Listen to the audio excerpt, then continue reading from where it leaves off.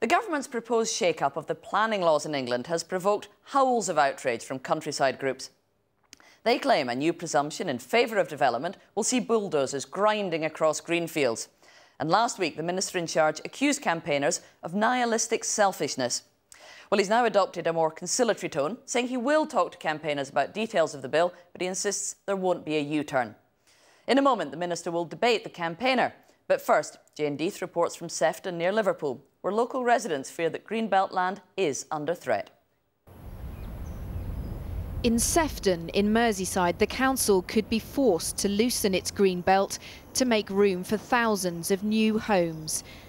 Today, the government suddenly offered to meet the countryside lobby to explain and rephrase its pro-growth message.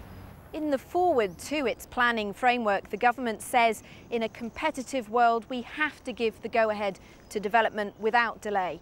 But that's horrified rural campaigners who say it's as good as giving the green light to developers to sprawl from the towns all over precious countryside like this. Thousands have signed a National Trust petition against the changes. The planning minister, Greg Clark, initially fought fire with fire, accusing them of nihilistic selfishness. Today, he offered to go over the proposals with them, but denied there'd be a U-turn on development. We can't be ambivalent about growth. We are not building enough homes for the people needing them for the first time. We are contributing to homelessness, to overcrowding, to poverty. The government says the green belt's safe, but Colin Reeder lives on the edge of threatened green belt. He fears he'll have no power if the dice are loaded in favour of development. A developer has sort of outlined a particular development he's got in mind. You factor that in. And then when it comes to submitting a planning application, there's a small change in his proposals that the local community perhaps sees as significant. And suddenly, where are they?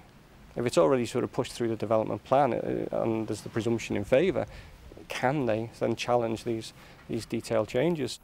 Greg Clark says yes, they can.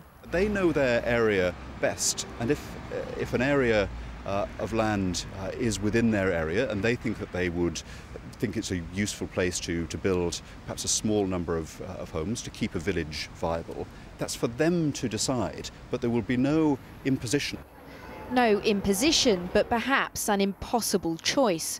The campaign to protect rural England, who Greg Clark says have objected to every change in planning policy he can remember, says councils like Sefton will be forced to eat into their green borders. This one is a very typical local authority with a big amount of green belt that he's going to have to say, well, it's not the government that's going to encroach on the green belt, it's us, the local authority. So, government fine, not our problem. Local authority, oh. It's us that's had to do it. People who can't afford a home might say, if the brown fields have run out, dig up the green ones. The National Home Builders Federation has criticised campaigners for scaremongering when millions of people need homes. But the local MP says people should be allowed to fight for the places they love. Of course people understand the need for housing, and of course we need to look after those people who need houses, but not just at the expense of concreting over the countryside. The government insists that's not going to happen, but the English countryside has never been so prized by a government which needs to build on it and by those who would preserve it.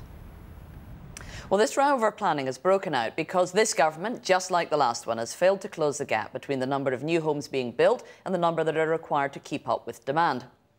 After stagnating during Labour's first term in office, the number of new houses that builders started working on each year in England rose to about 180,000 by 2007. The credit crunch saw that plummet to just 70,000 a year. The numbers rose as the recession eased, but still in the last 12 months, less than 100,000 homes have been started.